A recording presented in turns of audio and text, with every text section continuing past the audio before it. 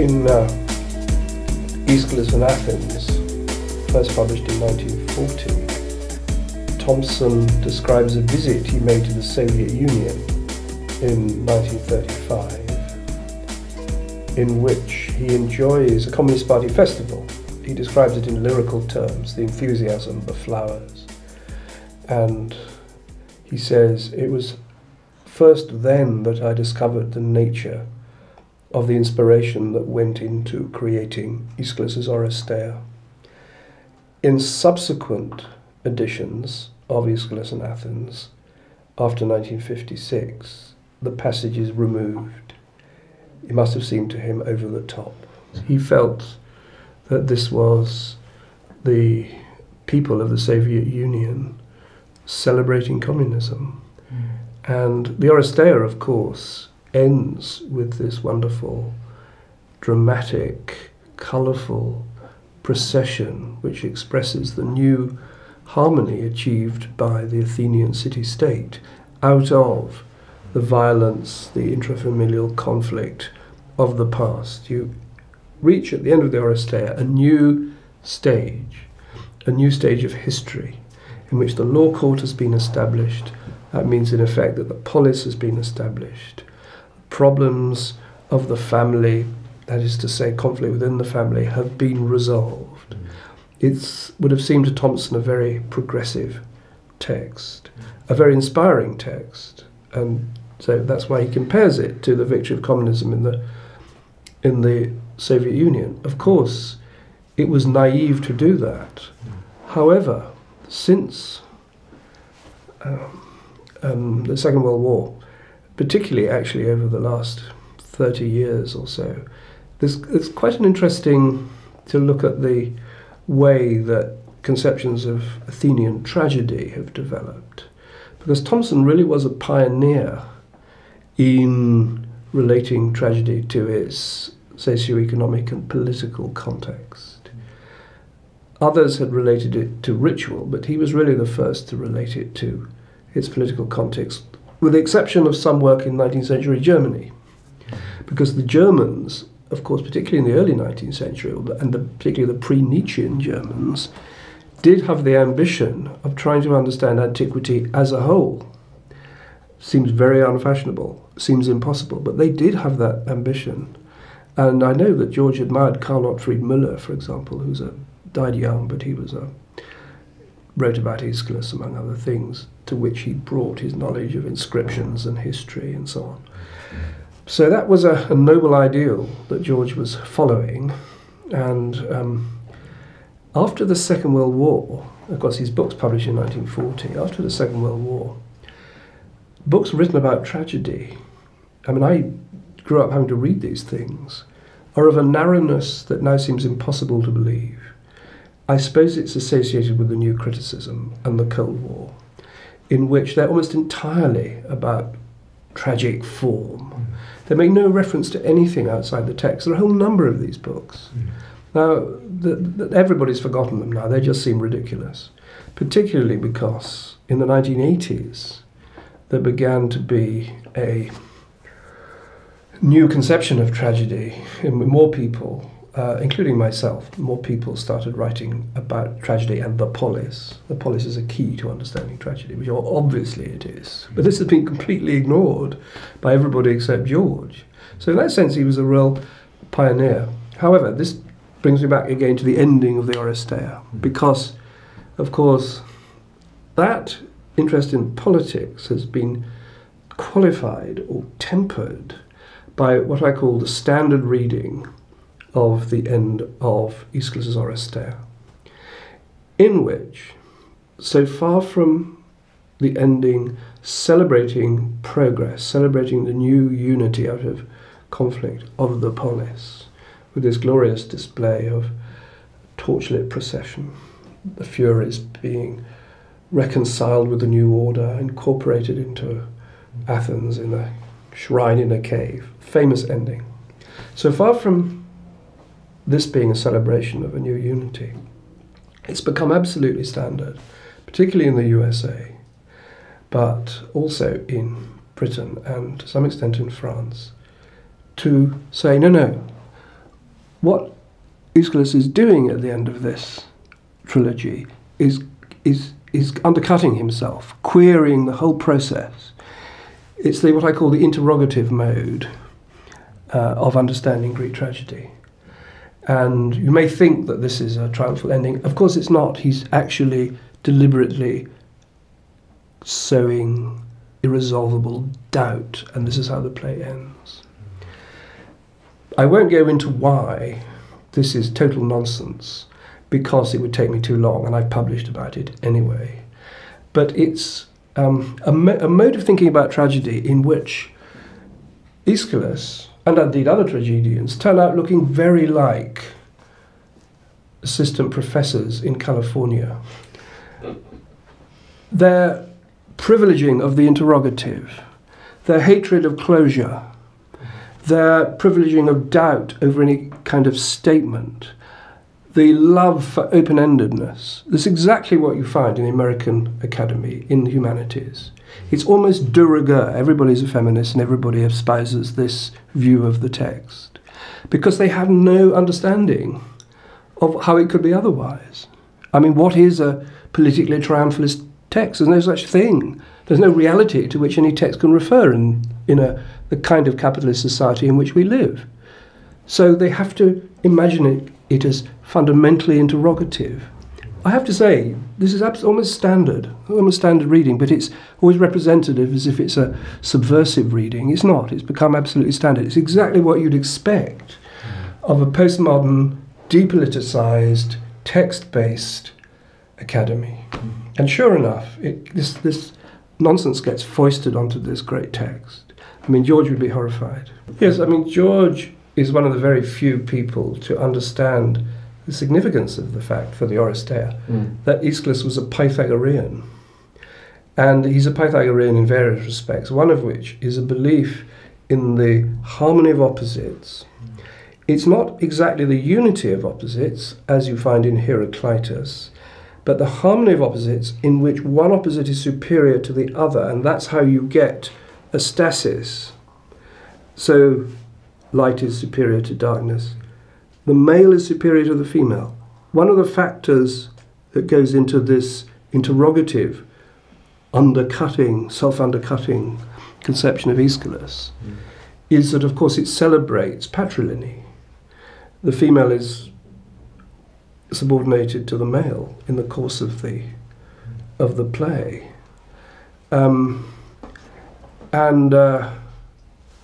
I mean, people will say yes, but it's not really. It's also, having stated that, cast doubt on it, because Athena is, after all, a female, even though she says she favours the male in all things. Well, of course, there's an ambivalence within Athena, but it's not an ambivalence with which you're left at the end of the play as the primary conception. She's ambivalent because it's what you might call strategic ambivalence. That's how you reconcile the female, the Furies, and so on, to the new order. So Pythagoreanism means that you see the world in terms of opposites, but in order to get political stability and progress, you have to subordinate one opposite to another, and that includes the male ending up dominating the female. And of course, a lot of people nowadays are not going to be happy with the idea that that is envisaged as a positive message. But as George says, the subordination of the female was a feature of the establishment of ancient democracy. I mean, it clearly was. I wonder, as a way of trying to bring together those two strands, the Marxist and the classicist Thomson, I wonder whether we could perhaps discuss the idea of how he saw classics as a vocation and a discipline in society. Because I've got this quotation from Thomson here, which says, "The classics have lost touch with the forces of human progress. Instead of being a message of hope for the future as they were intended in the great days of humanism, they have become a pastime for a leisured minority striving ineffectually to find refuge from it."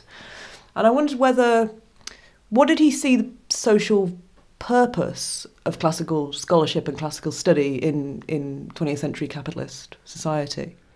Well, remember that he's growing up in a world in which ancient Greece has far more prestige culturally than it does now. And I mean, clearly the First World War made a difference, but he's born in 1903. He probably would have had his first Greek lessons before the First World War. And therefore may seem to him to have more cultural importance than it would nowadays. But I think the answer he might give to your question is that these texts, this culture is still enormously potent. It's still an aesthetic paradigm. And actually, of course, since the Second World War, there's been an enormous increase in most of the indicators of the popularity of classics, number of productions of plays, number of people studying it at university, number of people reading the text in translation and so on. All these things have increased massively. What it's lost is its elite place in the culture, in which people defer to professors of Greek and so on. I think what George would say is that these texts remain enormously potent, and this culture remains enormously potent. I actually agree with that, and I mean a lot of people do. Enormously potent, and therefore they should be deployed in the cause of progress, but they can only be deployed in the cause of progress if you understand the relation between the culture on the one hand and the social and political development on the other. You can only really understand Aeschylus' Oresteia if you have a progressive view of the world. It's just that, as George, I think, did say once, it so happened that my cast of mind and Aeschylus's happened to be very similar. And that's why I think he says, I can understand Aeschylus better than other people. And I mean, he didn't put it in those words, but I think that's in effect what he's saying. So the point is to deploy these very prestigious, aesthetically and intellectually enormously powerful texts in an overall understanding of culture, which is harnessed to creating a better society. So it's that sort of the particular mode of historicist scholarship that he's doing that is the sort of political crux of how he sees. How do you do classics in a way that's socially progressive, rather than, say, democratising or encouraging, making text more accessible, perhaps? It's specifically to do the kind of criticism that's being done. Well, he does want to make text more accessible. Right. He does say we should have more working-class students doing classics. He most definitely did believe in that. Mm. And I'm sure that when he went to lecture in the factory branches, he would be quite happy talking about Aeschylus, which these people may never have had at school. So he's certainly keen in diffusing this culture. I think also that in terms of why would a classicist like Thomson have prestige and command respect within Marxism and within communism? Marxism is clearly a sort of theory of the longue durée, and somebody like Thomson who can comment on the rise and fall of civilization, and have real sort of explanatory power about cultural change, is going to be a compelling figure. And certainly his intellectual authority within party circles is to do with that, having this sort of anthropological sense of human culture. But then there's the question, of course, of the classicist's estimate of Thomson. And, of course, Thomson's work is probably more widely read than any other classicist in the 20th century, translated into 20 or so languages. Thomson once said to me, in a rather melancholy way, I was never a fellow of the British Academy. Well, you bet he wasn't. I mean, he's not going to be a fellow of the British Academy with that kind of political outlook. But he sort of felt it as a bit of a rebuff. And, of course, here one must remember that in the humanities generally, certainly in classics, somebody writing in the 30s and 40s is most unlikely to be read today in any subject. So in that respect, Thomson doesn't do too badly, actually. Professor Michael Silk said to me that George Thomson was a very interesting figure, but not a great intellect and not a great scholar. Yeah, I think that's, profoundly wrong. And Michael Silk is a very talented professor with a fairly broad outlook, but he's the most ahistorical of Hellenists. He has no interest in his history whatsoever. He's only concerned with literature. So that remark doesn't actually surprise me at all. Now, there is some respect paid to Thomson by the people who do the new kind of understanding of tragedy from a political perspective. but they don't really take his ideas seriously. And as I say, they go in the opposite direction by being obsessed with the open-endedness and the interrogative in these texts. But actually, in his command of technical scholarship, and in various other respects, like his understanding of the continuity of the Greek language from ancient to modern, and Thomson was really remarkable. For example, his most important work of technical scholarship, probably, and he'd produced a lot, was his commentary on Aeschylus's Oresteia, which had a first edition in the 30s, which it was said to be, in effect, a kind of joint production between Thomson and a scholar called Walter Headlam, who was a Cambridge scholar who died young, very, very talented, and left in King's College a commentary on the Oresteia, which was not completed, and Thomson used it and then produced his version. And then in the second edition in 1966, Thomson done an awful lot more work on it, and he then made himself the main author and added something to the effect that the work of Headlam was incorporated into it. And indeed, Thomson is the main author of that text, and Silk is quite wrong to suggest that Headlam is the main author. Thomson owed something to Headlam in terms of method, but the commentary is definitely Thomson's. Now, I was brought up to use a commentary on the Oresteia, or little bits of the Oresteia, the various plays of the Oresteia, by Frankel on the Agamemnon, and Page on the Eumenides. And I think I can safely say that when there's disagreement between Thomson and Frankel, or between Thomson and Page, 7 times out of 8, Thomson's got it right and they've got it wrong. He has just superior judgment. He also has what he calls an objective method of interpretation and of textual criticism. So this is a bit technical, but let me say that what this means briefly. What it means is that what editors often have to do is to restore what they think the original text of a play was before it became corrupted, as often it did. And Frankel does it, Page does it, Thomson does it, Headlam did it. And there are 2 principles here which Thomson formulates as what he calls scientific scholarship. One is the recognition that ancient literature, certainly Aeschylus, proceeds through a series of topoi, commonplaces for the most part, which are often just alluded to by Aeschylus, but ideas which appear in pretty much the same form in a very number of different authors and so on. And the point is they can appear in very late authors, because ancient literature is extremely static and conservative. This led Headlam to say that if you want to edit a text like Aeschylus, first you have to read your text of Aeschylus really well, and then you have to read the whole of the rest of Greek literature, because there can be evidence for what the text of Aeschylus should be in a very late author, because the very late author may represent the same topos. And the other thing was to think about the reasons why texts get corrupted, what is called a classification of errors. And this means that you have to understand you have to understand the changes in the Greek language up to the Byzantine period, because mistakes are often made because a scribe whose language is Byzantine Greek is distorting the ancient Greek text to make it look more like Byzantine Greek. And there's also the intrusive gloss, which a gloss is a word or phrase put at the side of a text to explain it, and then when the manuscript is copied, it finds its way into the text and you have to get rid of it. So you have to have a real understanding of how the whole text worked over a very long period and formulate it scientifically, as he put it. Whereas people like Frankel and Page regard textual criticism as the exercise of gentlemanly subjectivity.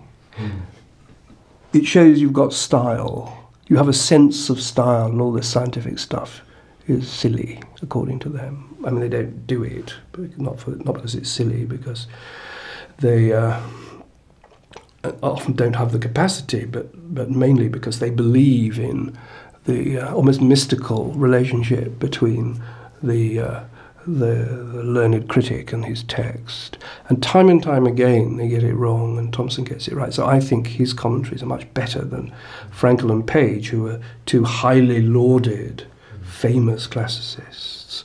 I think Thomson's will last much longer than theirs. I mean, I'm the last person to write a substantial book on Aeschylus. So Aeschylus is a particular interest of mine, and Thomson is far more useful than any of those people. I have to say I'm not typical, but I have specialised a lot in Aeschylus. We've talked already about how in the interwar period there's a sense of sort of cultural crisis which is widely shared, that, you know, on the one hand there's this sort of ossifying and increasingly introspective high culture, and on the other hand there's this sort of pullulating, brain-softening, lobotomising mass culture.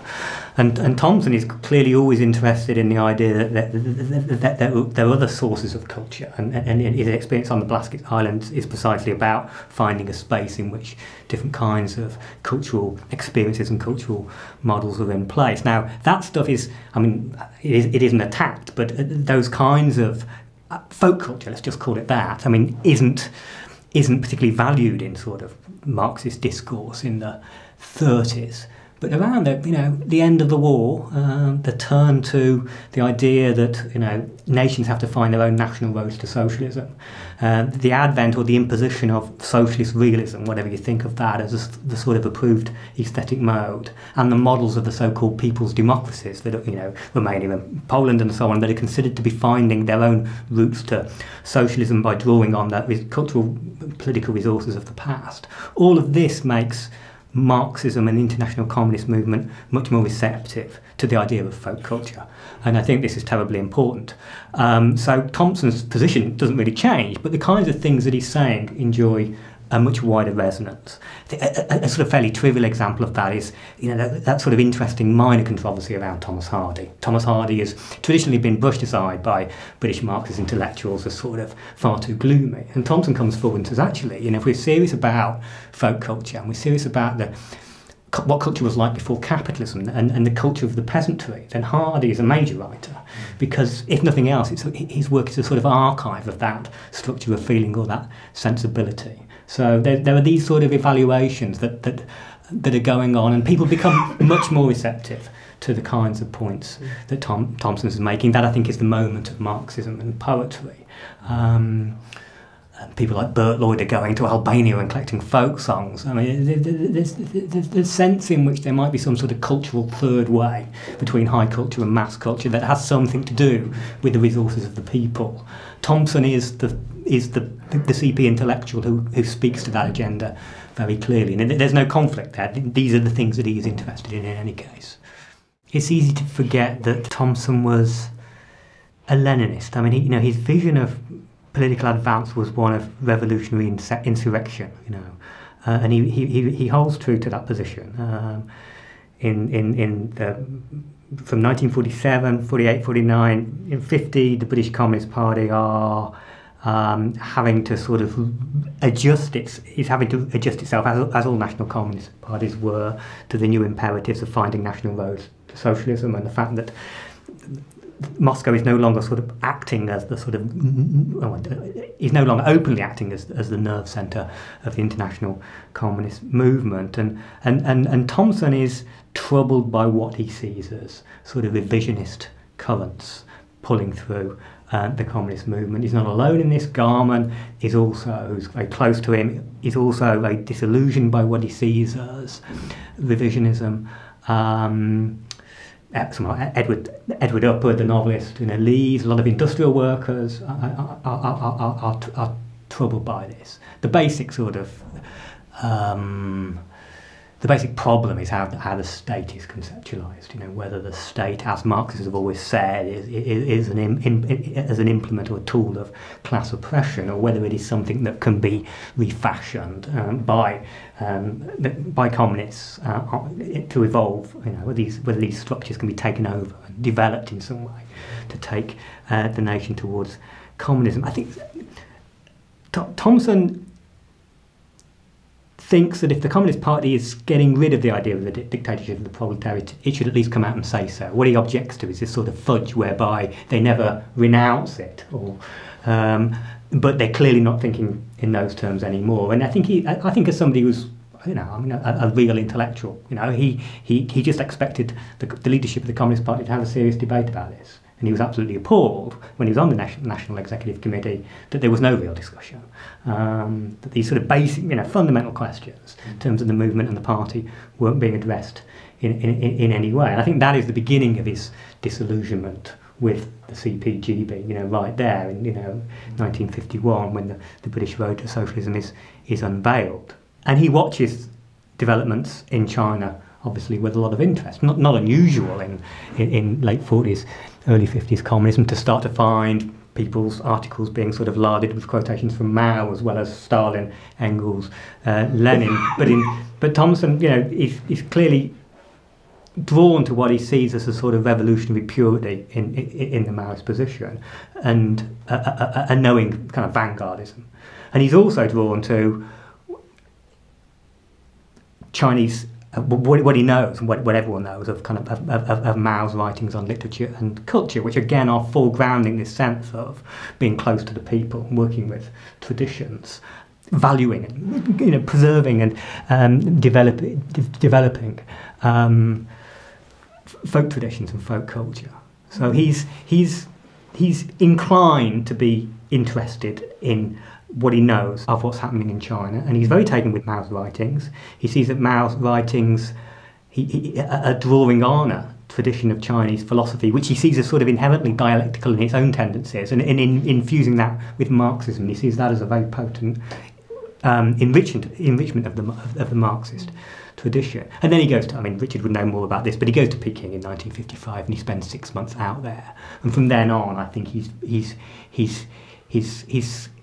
frame of political references, China is very important about. China is very important to him. And then through the convulsions of 56, he becomes very disillusioned with what's happening, obviously, in the Soviet Union, but he shifts his allegiance to China gradually. And then there's the Sino-Soviet split of the early 1960s. There's a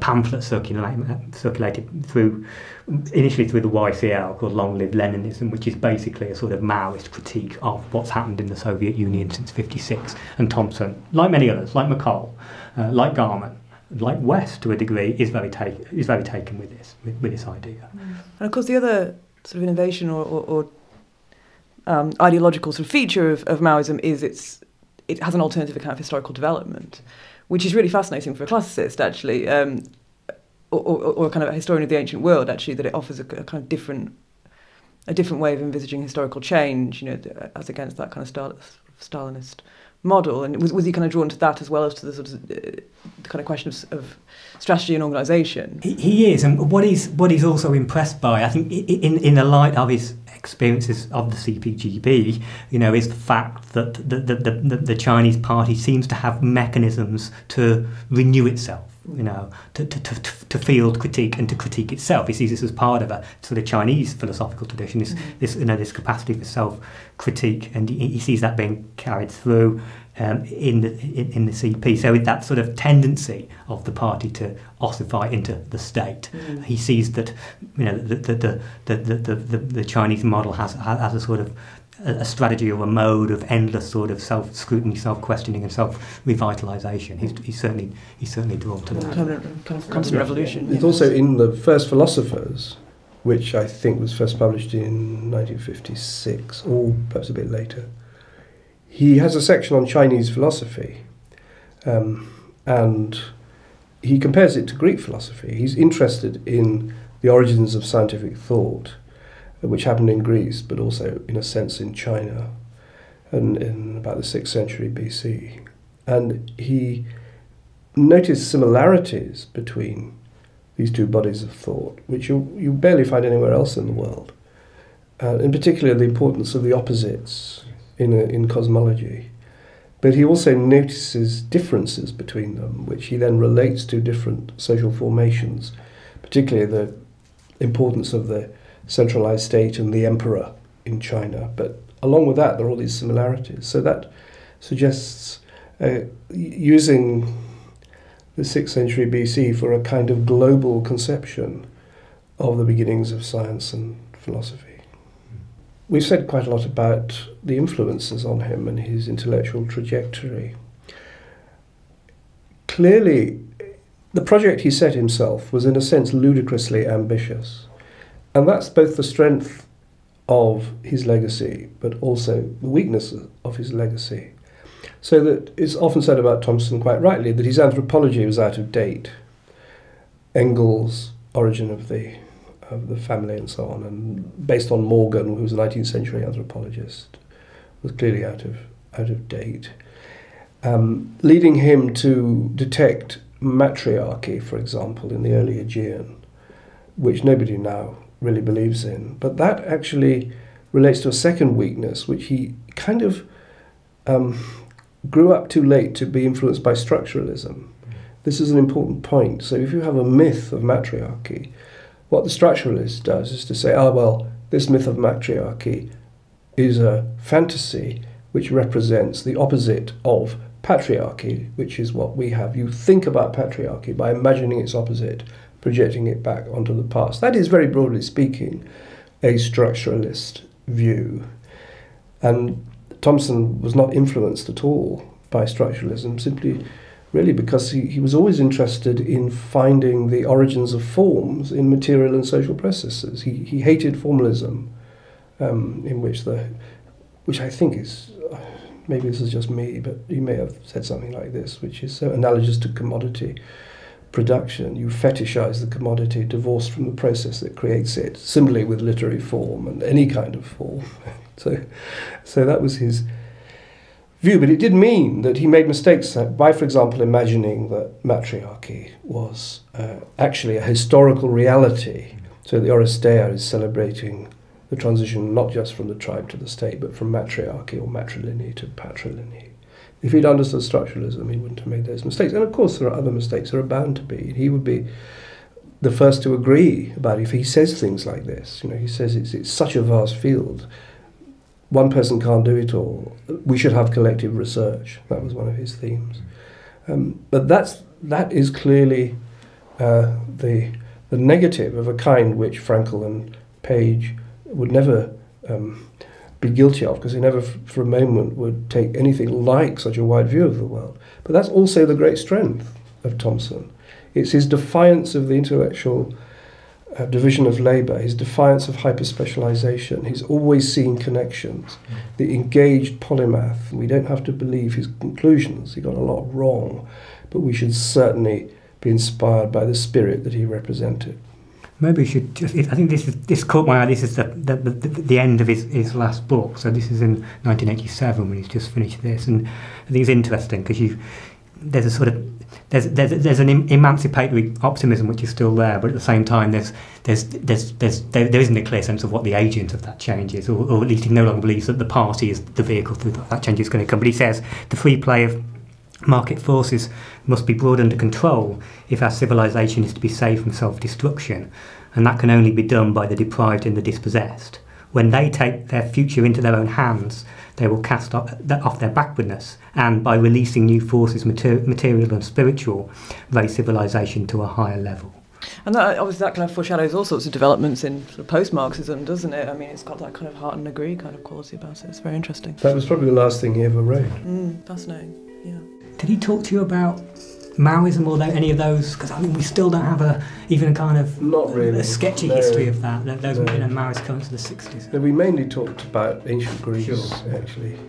Because he became involved in his China policy study group, but he never joined the sort of Maoist parties. So there were a few of them. Remember, he had Chinese works of art in his study. So there was a sort of, I mean, and he reproduces them on the cover or photographs of China. He's emotionally impressed by China, which actually not the only one. No, sure. Needham was another big figure in the study group. He talks about, in that interview about Garman, he talks about going to meetings in London this would be in the mid-60s, the time of the Cultural Revolution, and there were people like John Berger were there, and then Claudia Jones of the Notting Hill Carnival woman, and Alec West, Garman, McCall, And there's talk of forming a new party, and then Reg Birch tries that a couple of years later, but I think Thomson isn't persuaded that they have anything like the heft necessary to get this going. And he doesn't seem to me to come out ever really and criticise the CP directly. There are letters in the archive from the China Policy Study Group have a broadsheet, and I think Thomson has written something critical of a daily work of editorial. This is in 64, 65. What about his attitude to the Cultural Revolution? Do we know anything about that? No, I mean, I think he was affirmative about it, and then, like the rest of them, sort of felt silent as things grew dark. That was certainly McCall's position. But at the time, they saw this as the party regenerating itself.